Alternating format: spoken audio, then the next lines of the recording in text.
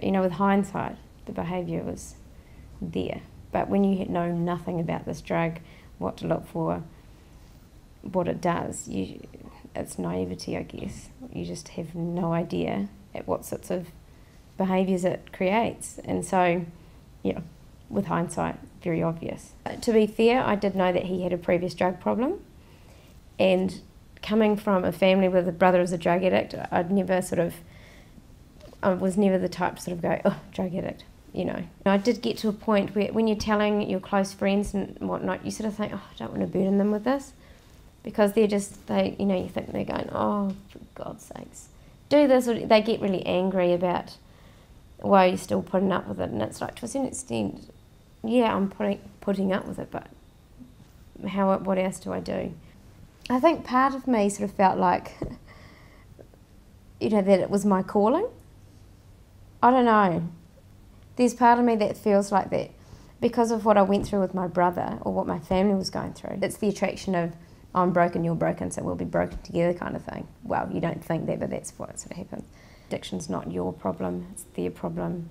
You can't control them, you can't make them stop.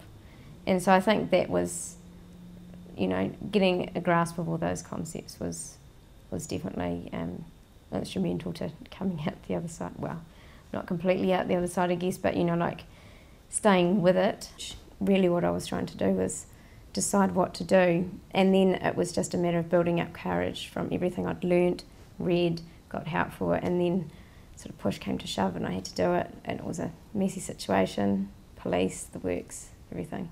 So, and that was huge. And each day he'd sort of go through this sort of denial phase, like, when are you coming home? And I'm like, I'm not. And he would go crazy and then say, I'm killing myself again. This was sort of the cycle that went on for days. And each time I'd be like, go to rehab, go and get some help, go and get some help. Police were called and he was trespassed. So that was, because it was just the last straw for me. I was like, and it was all my fault, I thought you'd help me through this. All you need to do is help me through this. It's not me yelling at you, it's the devil drug. Just so I hope he can get help.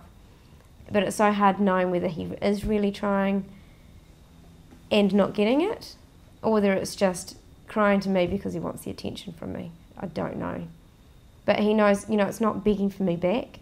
It's never begging for me back. I mean, there's a little bit of that in there, but mostly it's just, I'm so lonely, I don't know what to do with myself.